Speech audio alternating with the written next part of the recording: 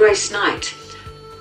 I performed at the Newcastle Museum's second birthday celebration last year and had the pleasure of seeing firsthand what a fantastic cultural asset it is for the Newcastle community. I understand there are changes being made to the museum's management structure that may have a detrimental effect on the museum's ability to function at the standard I observed.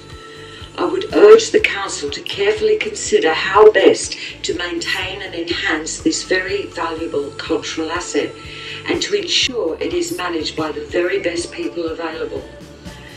Newcastle is a city with a long and distinguished history, and the citizens and broader community deserve a museum of the highest standard.